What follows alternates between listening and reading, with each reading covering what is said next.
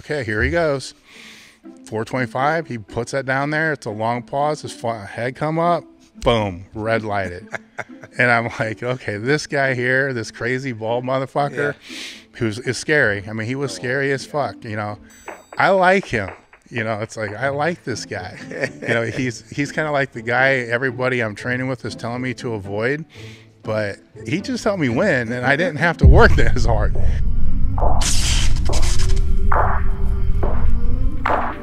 A lot of Louie's ideas were spawned from solving issues with his lifters that he had. What problems did you guys have training with Louie, and how did he solve them? And how about yourself in your own training? Well, with Louie and me, again, you're going back to 1976. I did talk to him on the phone, but I was gone, and I should know the exact date, but I don't. I'm going to say around 78. So it wasn't really that long.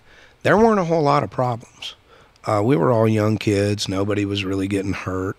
So everything was, I don't mean to bore you, but everything was pretty straightforward. And then I'm on the phone with him for years. Probably I wore him out on the phone. That probably ended in, you know, sometime in maybe 84 or something, I guess, probably 84. But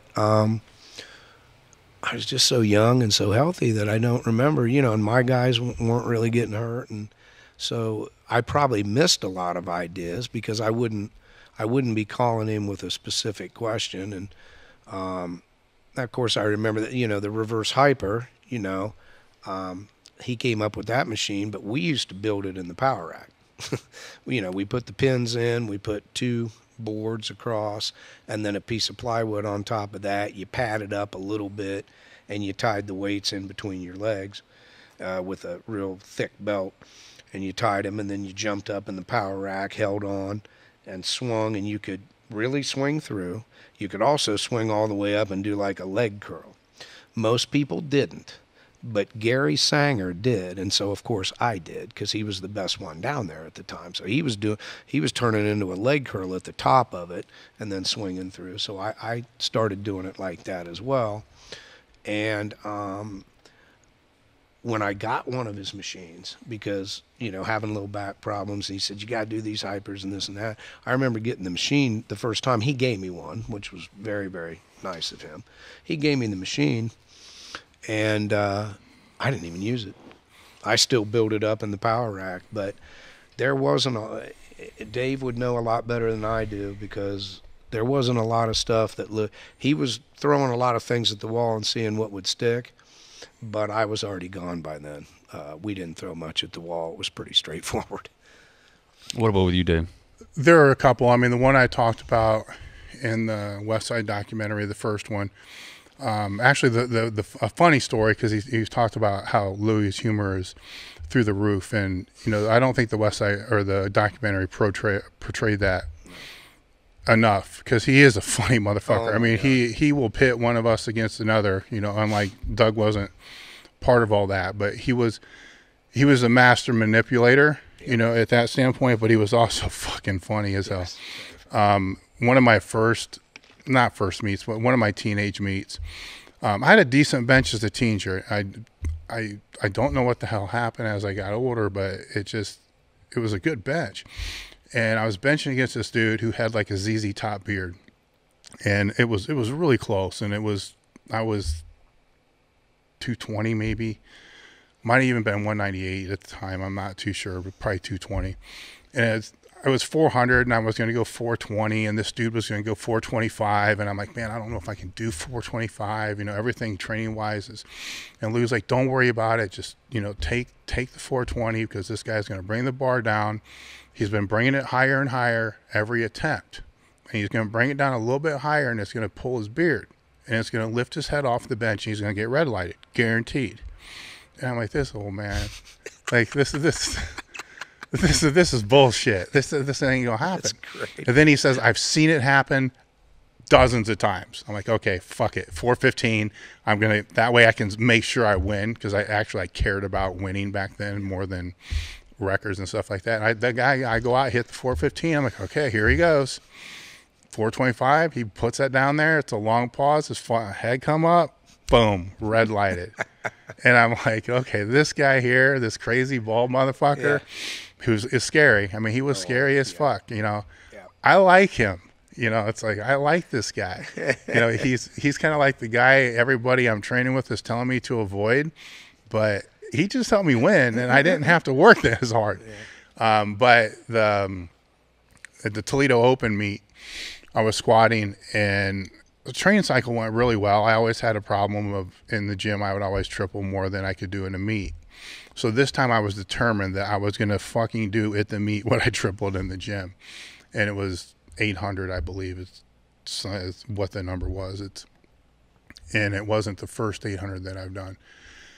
And I get there, and the warm-ups are fine. My opener's called high, which it was fucking high. And I was in a battle with Florio at the time, which was very surreal to me because John, you know, RIP, you know, helped me a lot as a kid. You know, but him and Louie, man, it's how these guys, I mean, we're in such a cool sport that I'm a 13, 14-year-old troubled kid, man. And, you know, I'm being drug around from these meets by people that are head of police departments. These guys really kind of know what they're doing, but you know, John really probably more so than anybody. You know, it was like, you know, do this. Then I'd call him and he'd help me out. Go to Blacks, he'd help me out. Well, I'm in a meet now, and we're in the same weight class, and we're going head to head, and I'm like, fuck, you know, I might beat this guy. You know, he missed a squat. He was a big squatter. He missed a squat, and he left the door open. I'm like, I'm going to beat this son of a bitch, you know. But I needed to have that 800. And so the second it was there, but it was a bit of a grind. I think it was around 750 or something like that. I'm like, fucking, I'm going to 800. I tripled it, and there's no reason why. In my mind, I could still not figure this out. I did not know why my training was so flawed, you know, until I got to know Louie and explained it years later. I'm like, fuck it. So Louie pulls me aside. He says, let me back spot you. You know, I don't give a fuck who back spot. Yeah. You know, I'm either going to make it or I'm not. You know, makes no difference to me as long as there's spotters there. I don't give a fuck. I take it out, walk it out, and I hear him say, you know, push your belly against the belt or something like that. You know, show me how fat you are, belly against the belt, something. But whatever it was, I pushed as hard as I could against my belt, sat down, it came up like I could have squatted 860. And I'm standing there and blood's running down my forehead because I used to beat my head on the fucking bar. You think I was nuts too. All right. I actually got thrown out of a meet for that. Oh, boy. Yeah. So a rule that I didn't know existed. Louie got pissed about that one too. That's another story. See, I got good ones too. You ever headbutt the bar and it's bleeding so bad it sprays on the head judge and then you get thrown out of the meet? Goodness, no. No, I have. That's awesome. And then you walk around the rest of the day with a knee wrap around your forehead to make sure your blood. Anyhow, so I do that, and then I look to Louie. I'm like, what the fuck? Like, what the hell? What did you just do? Why does this matter? And he says, you have to have air. And I'm like, I know that. My own people are saying big air, big air, big air, big air. He says you're pulling it all in your chest. And I'm like, well, what the fuck else? I mean, your lungs are where your lungs are at. You know what I'm saying? You pull air into your lungs, you pull air into your lungs. And he was like, yeah, you still have to breathe air into your fucking lungs, you idiot. He says you need to pull air into your entire torso, your chest, your belly, your obliques, your lower back. So he's got me in the warm-up room and like punching me. You know, and because, you know, I'm pushing out and it's like, okay, you got that figured out. Like the front's easy. It's like now, you know, it's like, you know, punches me in the side. I'm like, motherfucker. He's like, do it again. And then, you know, it punches me in the side. It's not so bad. Then he's pushing on my back. So it was, you know, it had that whole 360 thing. Then he does this little Louie thing where he's like, here, stick your fingers, you know, in my obliques. And I'm like, all right, motherfucker, I'm going to jam these in here because you just punched me in the fucking gut. Yeah. Fucker, he almost broke my fingers. And then years later, I saw him in the gym take a dowel rod and stick it in his oblique and shoot it across the gym like somebody threw a spear. It's freaking amazing. But where people misinterpret that, just for the listeners out there, is you're not just pushing your belly against the belt. You're trying to, I use the cue with Ted to break the belt. So it's all, the belt's tight all the way around. You just can't like show people how fat you are. It doesn't work that way unless that cue makes you tight all the way. But that was for me, that was a huge sales point. Like, okay, Columbus is now tipping in the scales of where I'm going to go, because I was just told something I didn't know, or I did know, but I didn't know. You know what I mean? I didn't know that. You know, it was really fucked up. It's like I thought I knew what the hell I was doing, and now I'm questioning everything. And then me and John go on, you know, for the meet. It's just a story for the rest of the meet. And I beat him by 5 pounds. And I'm like, yes. And, you know, John comes over, shakes my hand, and, you know, is very cordial, very nice. But he's got this fucking smirk on his face. I'm like, what's going on? You know, it's like, you know, is he mad because I beat him? Because, you know, to me, it was an honor, you know, because if it wasn't for him, you know, and Louie, I would not be in a position to be able to do that. And I wasn't rubbing it in or anything like that. What I didn't know until the meet was over is we were in the 275s. He just missed 242. He weighed 244. I won the weight class. He won best lifter.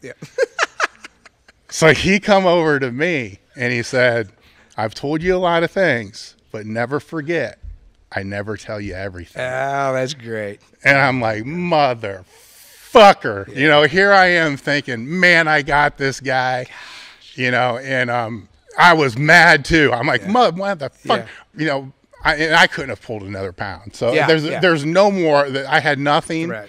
And he had an off day, and I'm like, that son of a bitch did this on purpose, just so he could say that. You know, and it's but that was one. The other one with Louie, and there's multiple ones with Louie. I could go on for hours and hours and hours.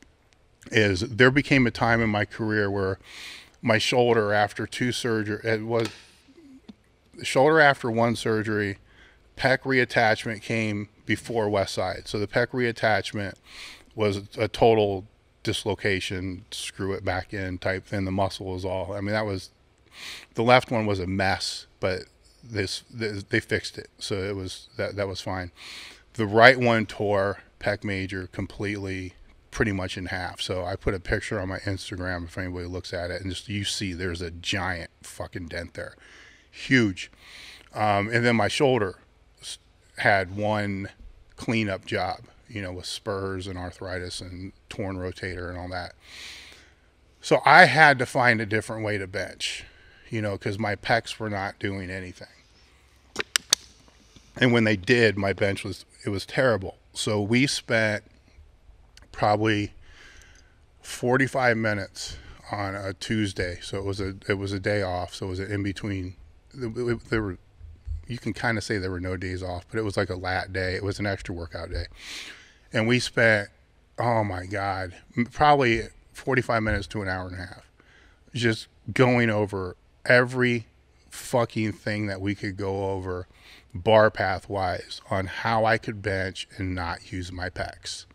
I mean, almost physically not use my pecs at all. And it meant I could no longer tuck my feet. My feet had to be out in front of me. So I had to drive through the bench, not down into the bench. I had to go to a thumbless grip, and a very, very twisted thumbless grip. So not just thumbless, but turned hard. So my elbows were already tucked to begin with, you know, before getting it out. Having the hand out, then tucking more, and totally benching in probably the straightest line out of anybody that's ever been through Westside. I can demonstrate it during seminars, and I can show a normal bench press and measure it at 14 inches of how most people bench. Get in my position and shorten it down to 3.5 to 4 inches. So that's what we spent the time doing. Then once we had that figured out, then it was, okay, what needs to strengthen to stabilize this groove? Because if you fall out of it, you're fucked. And triceps. I mean, it still fell down to the basics, you know, triceps, lats, quit doing pec work. You know, that was a big part of it. Quit doing pec work, quit doing anything that's going to strain it, get everything on the triceps. So that was probably one of the more in-depth technical conversations that I had, because we had to find a way to make this better, and we did. And I ended up benching right after the meet. Right after that, I hit a 585 with the best being a 545. So that was like an immediate difference. Then went into the sixes and started to have problems with the elbows flaring and stuff like that. So it started to creep back a little bit again. And but without that, it never would have went up. You know, it would have stayed where it was. I can give others. I came from the mud. There's dirt on my hands. Strong like a tree. There's roots where I stand. Oh, I've been running from the law.